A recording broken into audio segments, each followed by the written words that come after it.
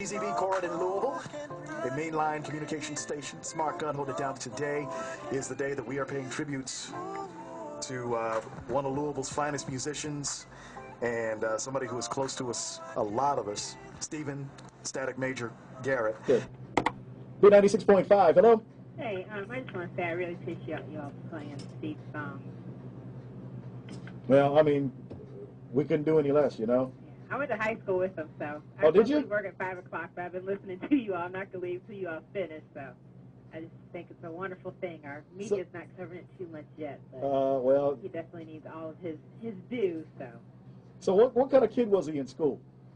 He was, I mean, in high school, you know, he wasn't a kid in high school. He was a grown man, but he was fun. But my memory of him was I went to school in North Carolina when I graduated from college. Uh-huh. And so I was listening to the radio once on my senior year, and the DJ was like, yeah, we have this new group here, Playa, you know, and, you know, she didn't really know who they were. Nobody else was. I was like, that's Steve and all of them. Right, so I called into the radio station. I was like, hey, I know him. She's like, you do? And I was like, yeah, I went to Wagner High School. So she's like, hold on. So she gets on the air. She's like, hey, guys, what do y'all know about Wagner High School? They're like, huh? Wagner High School?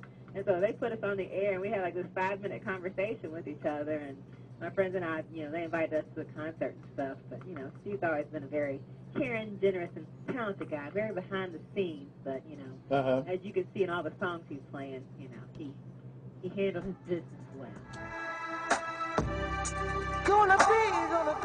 Wow, that was the one that started it all 10 years ago this month. It's devastating, to be honest, man, but I believe in God. I believe that I believe that Steve is in a better place, and I believe, like you said, we was talking earlier, he's smiling down on us right now.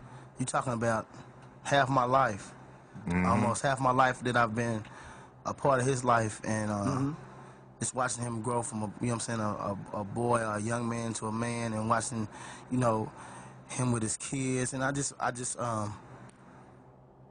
was a privilege, and it's been an honor to be his friend as well as his brother, and to, you know, be on that ride with him, you know what I'm saying? Right. Best man at my wedding, you know, godfather to my kids, you know, so. Starved together.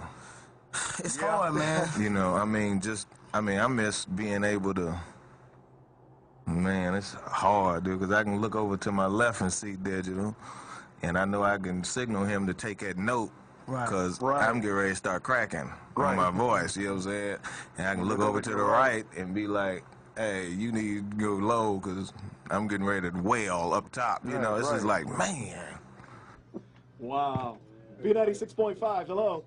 Yeah, I wanted to pay a tribute to Stephen Garrett. I grew up with him, and I knew him from high school and everything. And I just wanted to tell his family and his wife and his kids how sorry I am for the loss, because it is a really great one. If you would have told me on Sunday, saying that I was going to have to be talking about burying one of my brothers on Monday, I would have caused you everything.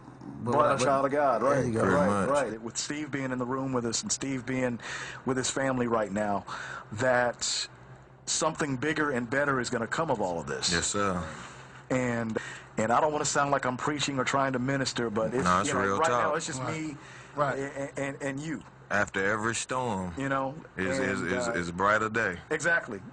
So that little place that feels empty, you know, you're going to see him there. You're going to feel him there. Right. So I'm not so saddened by the fact that, you know, he's you know, I feel better knowing that he's in a better place. You know, my biggest concern is for you guys and the family and getting through this. We're gonna get through it, man. What I would like to say, something else I like to say to the city, and I mean, this guy he loved Louisville. Loved. I'm gonna even get ebonic with it. He loved it.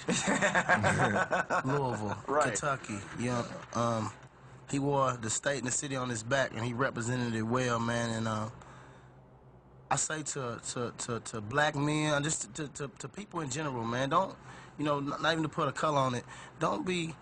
But us as black men, we so macho, it's hard for us to tell, you know, to be true with our feelings, you know? Right. Don't be scared or embarrassed to tell your brother or your friend that you love him. If you really love him, tell him, man, because you never know, man. And that's one thing I honestly can say wholeheartedly, that every time me and Static talking, we talk at least a couple times a week.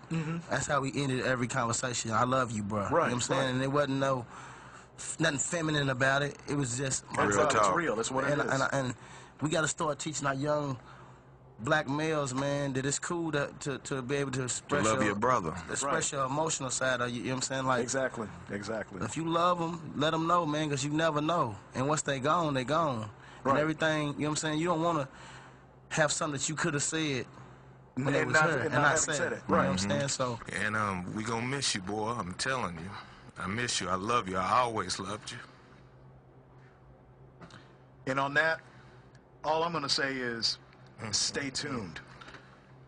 It's Louisville's B96.5. I looked at the time. She was a bus stop breezy. No, I had to stop. She's my bus stop breezy. Diamond in the rust. I think for the people that knew him, he meant a lot, you know, but I really don't think that Louisville really knew who they really had in their backyard. Anybody that knew him, it's extremely devastating, you know. It's still not real to us for real, you know, and it's a hard thing to deal with, and it's tough. You know, he's just a regular, down-to-earth guy. And sometimes I would be, we would be at places, and we might leave the studio, and we'd be with Dr. Dre, and I'd be like, man, I can't believe, you know, Dr. Dre's calling you for a record. He would go in the studio. We might get there at 6. We might not leave till 6, 7 the next morning. And that's a regular night. You know, that's regular, you know. Very seldom do we go in the studio and, you know, you go in there and it's a couple hours. You know, he worked with Puffy. You know, he was just doing some stuff for the new Danity Kane group. He did some stuff with Puffy and Christina Aguilera, you know. And so it was surreal, but he stayed humble. He's just a humble person. And that's what people need to know about him. He's just very, very, very humble person.